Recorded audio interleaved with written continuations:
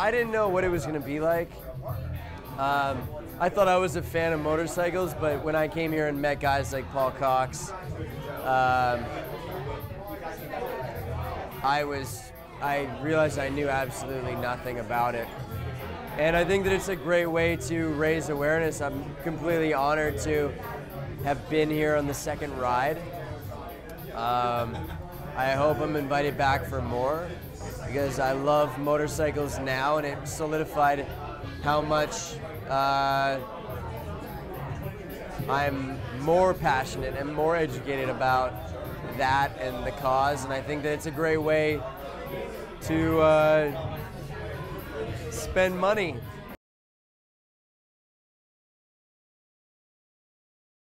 I actually like the SPF 50 Vaseline because at first I thought it was clinging all the dirt to my face, but then I just realized that I was the only one on the trip that wasn't wearing a visor and had a low windshield.